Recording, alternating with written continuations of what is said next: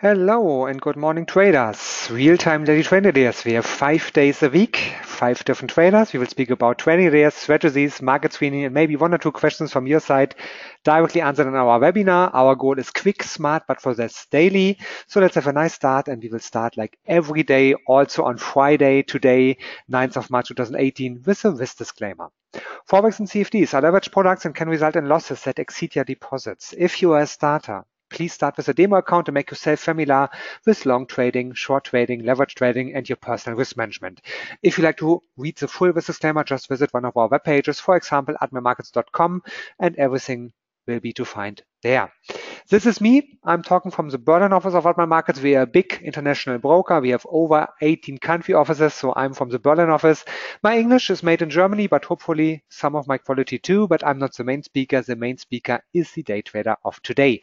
This is our scheme. On Monday, it's Jay's day. On Tuesday, it's Paul's day. On Wednesday, it's Giancarlo's day. On Thursday, it's Zinat's day. And like today, on Friday, it's Dirk's day.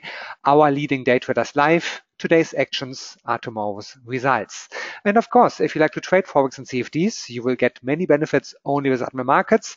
Some of the benefits are displayed now on your screen. For example, best spreads for our bestseller DAX 30 CFD, typically spread 8.8 points without any commission, without any stop distances. You can trade it with MT4 or MT5. It's your choice.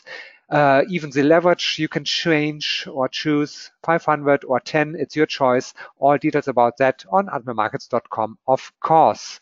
All other details you can find on admiralmarkets.com too, like our regulatory background or how to contact us. You can call us, you can send us email, or visit the other channels like YouTube or Facebook. Everything is linked from admiralmarkets.com. Enough on my side. Now it's time for the day trader of today. This is Dirk. Hi, good morning, Dirk. Your view to the markets. Good morning, Jens. Good morning, crowd. Hopefully everybody can hear me, and hopefully the 2 days DAX and 2 days NFP data will give us a couple of chances maybe to have a good long setup. So this morning on the upper side, we started already a short setup. This one got collected already with 35 points. Starting at 12.335 and downwards to the 12.300 barrier, and that's where I just closed the trade. So let's have a good start right this morning. Like Jens already said, we will be having a look at the 61.8 level, 2 days so-called Fibonacci levels, of course. First of all, a horizontal line, and to just have a look where that one might be interesting at. To the downside, there would be some movement, some interesting movements down to this 38.2 and the 50% level. This is the 50% Fibonacci. You find that one around the 12.155s. So if you just place, for example, a long setup right here, just take the order ladder, place the buy limit, for example, with 2 lots. For example, let's have start at 12.173, and that's the way where you just drag that one up to the upside, where you might place a take profit around the 23.6 again. That is a lot. You might be doing that just right before this level, maybe just a little bit to the downside to the 12.350s. And of course, don't forget to place a stop loss. You do that one with a downside, and maybe use the 61.8 level, and maybe using it a little bit, just a little bit above or a little bit underneath that one, so that you always have a look at your risk. You see the risk is €256 right now. You just really move it a little bit more up the road. Just don't risk too much, and just always think about your risk management. Of course, you may something like between 100 and 150 euros risk, for example. Let's place this one at a little bit underneath the 12.100 level. So that one is now set. Buy limit 2 lots. And as you can see, that one you will be able to control that, of course, with the mouse, and of course with the old school version, going into the terminal and just check the levels. And of course, as you like it, you can You can always try to manage to change that one. But first of all, let's have the setup, and let's count to the setup and stick to the setup, and don't change it the next minutes or the next 30 to 50 minutes. Of course, watch out this afternoon at 14:30 CET. There are the so-called NFP data, non-farm payrolls. So the U.S. Market will be so-called U.S. Labor Department is informing about the February data, how many new payrolls are added, and that's a very important trade data. Mostly it's going to be volatile. Okay. Looking at the DAX, of course, we have a couple of possibilities with the Fibonacci tools. From the perspective right now, we took the last low here. That's the low from the 6th of February, and the last high from the 26th of February, just to inform you about the Fibonacci setup. Where are these lines coming from? That's the way to do it. If we have a look at the chart technical analysis, for example, for the Xetra DAX, you will be heading to the next resistances at 12,420, 12,524, 12,601, and 12,688. I will try to maybe, let's say, draw this couple of horizontal lines where the next resistance, the next Xetra DAX resistance is coming up, and this one, as I already said just a few seconds ago, is 12,420s. So let's do it that way. That's a couple of points just above the 23.6 Fibonacci retracement. All right. So this might be something like a move to the upside, where a target for bulls is right now. And if you stick to the setup, already drawn in and already programmed in as a pending order, you will be seeing the next supports, and the next supports as well for the Xetra DAX will be discovered at around the 12,216 and 12,125. So let's draw that one in with a horizontal line as well. Let's see, this 12,125 level is just a little bit underneath this 50% retracement. Okay. So these two levels are the ones who are, they're got to be observed today. And if you have a look at the timetable, as I said, non-farm payrolls 14:30 CET, you might check this whole setup between 13:30, and of course try to check the volume, how much is already in. All right, yesterday, Thursday, approximately around the market close, the US market close, Mr. Trump announced the tariffs. So there's going to be a tariff on steel imports, around 25%, and there's going to be a tariff on aluminium, around 10%. What is going on with the DAX? What has it to do with the DAX? Well, it's not only steel tariffs. If you think about a so-called, let's say it a so-called trade war or something like that. It's something like you open the box of Pandora. If you start with tariffs, others will try to answer and maybe put on some tariffs as well. And hopefully there won't be any escalation in that. But if that happens, a lot of German companies, like the DAX companies, and especially like the car manufacturers, so a lot of big companies are possibly affected. So if that happens, the DAX is possibly not going to the upside, you can imagine. So more to the downside. Let's see what's going on with a couple of projections. And if you see, for example, projections around 350s, 130s. If you see projections like, excuse me. You see projections like those 11,300 and 11,500, for example, as well, if you look at the Eurex data. Because don't forget, next week, Friday, at 13 CET, there will be the so-called quadruple witching. And this quadruple witching is very important for the DAX because a lot of futures options are running out. They are going to be expiring. So there are a couple of levels, a couple of interesting levels, like the 11,500s, 11,800s down to the 11,300s. So that might be interesting to see what is going to happen if we really move to the downside between this 11,800, 11,300. So just maybe, yeah, let's have this kind of a shape and a trading box. If we look to the downside, it might be interesting to, if you are already think about having a short and a longer term setup to the downside, you might be looking at a so-called trading box as a target.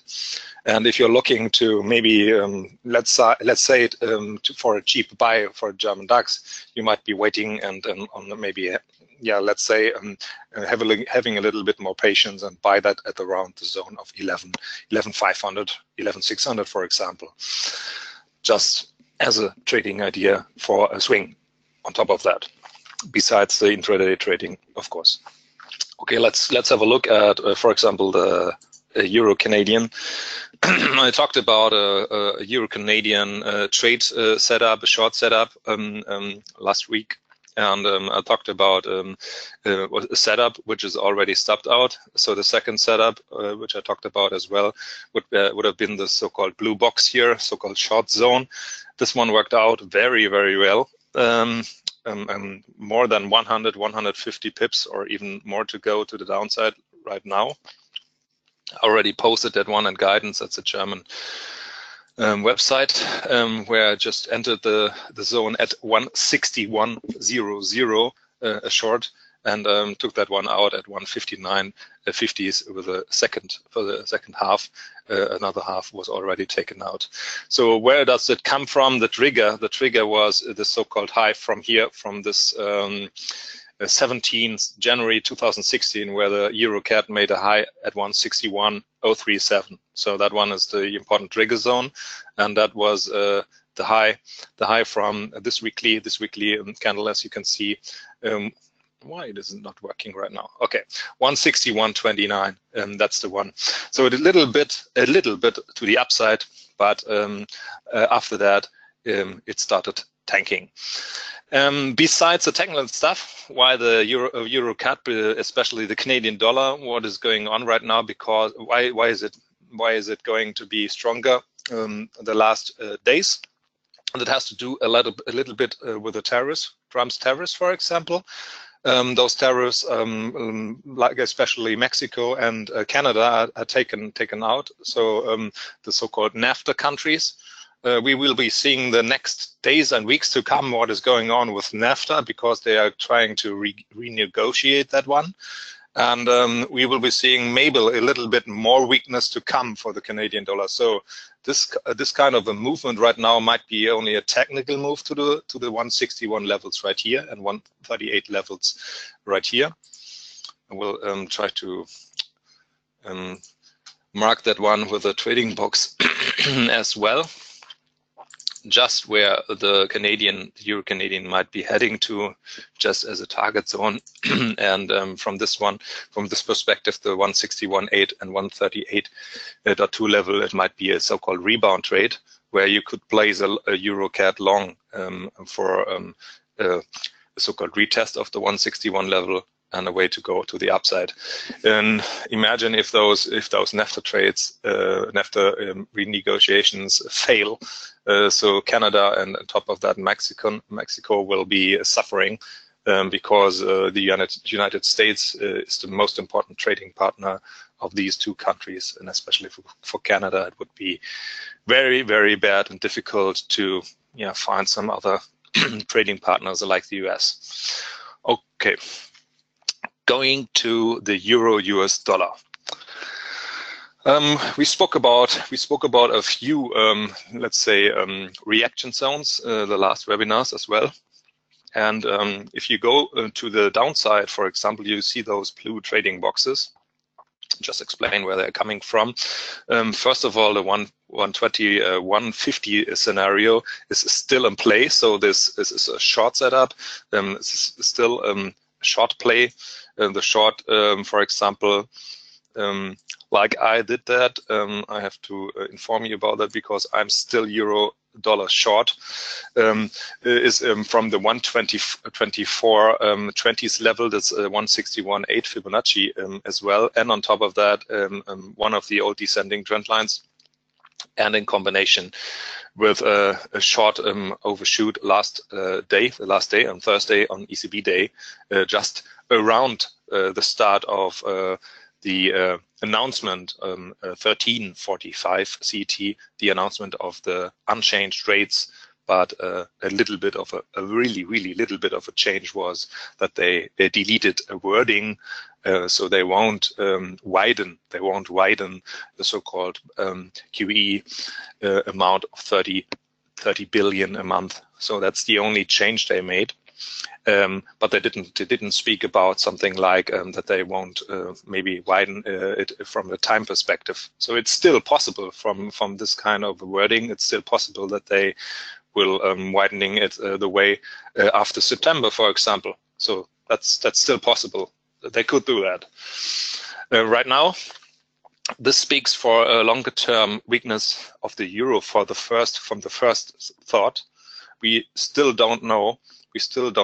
How the market will react with all this kind of trade war stuff or tariffs the US administration is going to impose in the next days and weeks to come. You never know what is going to happen. But from the technical perspective, it still looks like a short. It still looks like this test of the 138.2 level is going to be dumped to the downside, and a retest of this 121.50 level is on the cards. So this would be a scenario to favor. Another one for another step to the downside is the next blue trading box you can see here. Let's go to the daily chart. Where does it come from? It is from the 2017 high from September. As I said a couple of webinars before, it's still valid. This one is the high at 120.92. So this would be the next target to look at to the downside. We spoke a lot about the downside, what is going on with the other direction. As you can see, another blue trading box to the upside. This one is the 125.98 level. I just need to explain where this level comes from. If you look at a really long-term chart, just where it comes from, you will see it from one of the very long-term highs. It was the 139.93 level, and if you combine that 139.93 level with the low of 103.40, you will directly find this 61.8 level at 125.98. So this is where it comes from. It is an important level, and it is still a really big, really big and important resistance in the long-term scenario. So if this is going to be rack up, there might be some adding movement to the upside as well. Possibly 127, 129. You never know. But right now, as I said before, it looks like a little bit of a correction move and a technical move to the retest of 121.50s. So that's the thing. That is a scenario where I would take out the position as well, the 121.50s level. Okay, so then another one. Where was WTI? That's oil.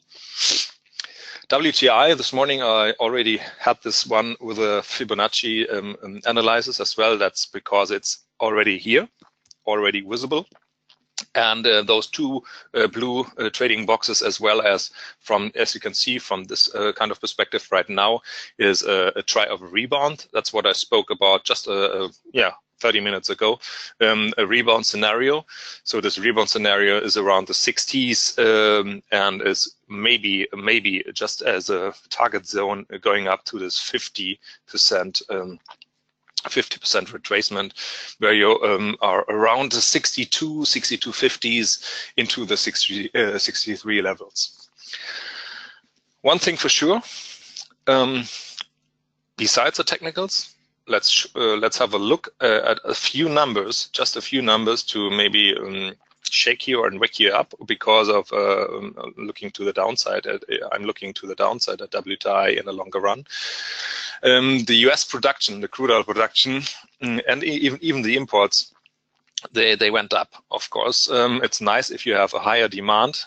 It's always nice for something like agricultural commodities or other commodities. And like every commodity, everything is perfect when demand is way above the supply. But if you think about the supply, the current supply of the US, US production is roughly going up to a level of 10.5 million barrels per day. We are almost there, and it's not far away. It's not far away from the Russian production level. So the US and Russia are almost at the same level of oil production these days. And if you look about all the kind of, let's say a hard work of the oil producing exporting countries, so the OPEC countries, try to gear, they try to control the output, there's something contradicting and something absolutely counterproductive. So it might be heading to the downside with a little relief, as I said, to the 62.5 levels, but it might be going to the downside. The downside levels are drawn in. You got the 138.2 level and the 161.8 level. So those two projections, Fibonacci projections to the downside, maybe tell you where the market is going to be to the short side. So just as a so-called target zone. And just for, let's say, do that with the shapes again, just for a target zone to the downside, might be something between the 138.2 level and the 161.8. So a few questions, of course. A few maybe there's some special wish, Jens. Some questions. Yeah, let's take a look to gold and silver if you have a little bit of time. We have maybe 1 or 2 or 3 minutes, so a quick look. I just say already thank you for today. Have a nice week and nice weekend. And tomorrow is not another day, but on Monday, because today it's Friday. So on Monday, like every work day, it's Jay's day. Hope to see some of you or all of you again. And if you like, a couple of hours later on our YouTube channel, you can see the recorded video. Thanks and greetings from my side. I'm Jens from Berlin office, and the last 1 to 3 minutes from Dirk with gold and silver.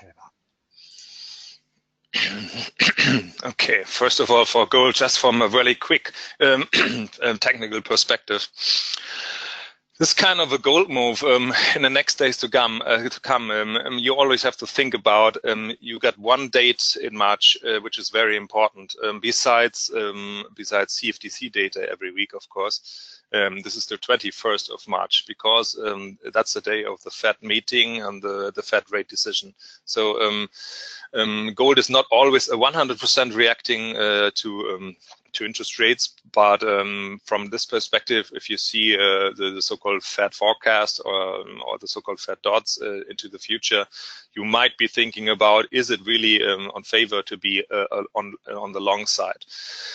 If you talk about tariffs, if you talk about all these fundamentals and about maybe, let's say, terror, let's say stuff like North Korea or whatever, geopolitical tensions, let's say it in this word, let's describe it with this kind of a situation, it still looks that it's going to be a little bit better, so that we might see a retest of old levels from the 50% Fibonacci. So this one is to the downside.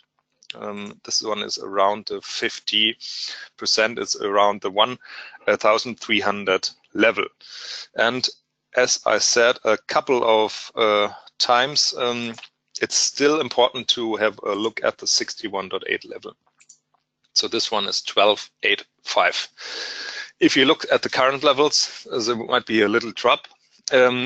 Important thing, gold and silver as, for example, the most important currencies like euro, US dollar, or US dollar versus the yen are really heavily reacting at the non-farm payrolls. So watch out at this 14:30 CET time today. And if you, for example, for those guys trading intraday in the minutes or in the 5-minute charts, if you have a look at, for example, the gold trade, you might be interested in, let's say, seeing what's a 15-minute chart, and let's just squeeze that a little bit more. All right. So if you see a really fast drop spike to the downside as the first move, for example, during the NFP data at 14:30 CET, you might try your first rebound trade as a long scenario. So if you see a spike, a drop to the 50% level right here, or very close to that level, you might be interested, or you might be in favor to have a first trade setup with a long setup. Don't overdo. Think about risk and money management. Think about the position size. Always do that. So first trade should be a little bit smaller, just to try it out if you feel comfortable with it.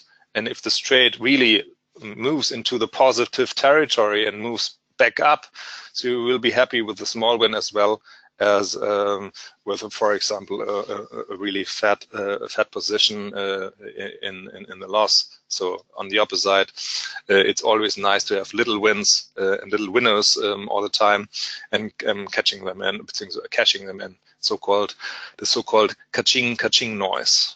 Okay, market watch to that silver, of course. Silver is a special thing.